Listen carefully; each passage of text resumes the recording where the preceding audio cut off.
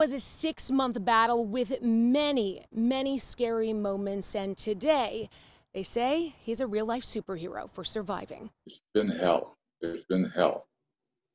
I mean, 7 months. I lost half a year. Harvey Disner doesn't remember much since he had a cough on March 22nd. His wife, Judy, remembers everything. He's a miracle. He is just a miracle, and we appreciate every day. By March 28th, Harvey was hospitalized. By April 4th, he was on a ventilator and officially diagnosed with COVID-19. He'd recently had a heart bypass. His prognosis wasn't good. He was the perfect candidate to not make it through. For 77 days, Harvey was kept on life support until finally, one day in June, shockingly, he was able to breathe on his own. But hope quickly faded 2 days after being taken off the ventilator. I got a phone call from the hospital saying that he had coded.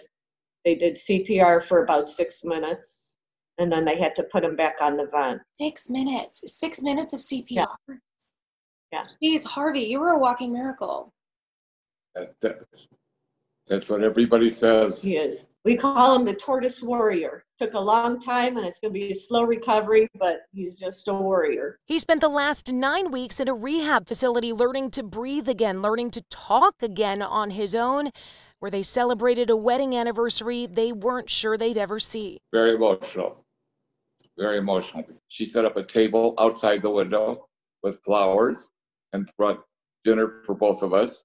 And I sat on my side of the window. Last Thursday, after nearly 7 months, he finally came home to messages written along the driveway of love and encouragement, and to a group of neighbors, friends, and family, all waiting by the front door cheering for him, wearing red T-shirts specially designed for their very own tortoise warrior who had survived.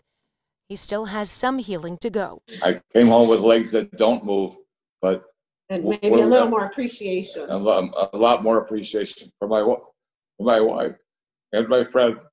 As you heard there, he's just reminding everybody to keep wearing those masks and to never give up hope.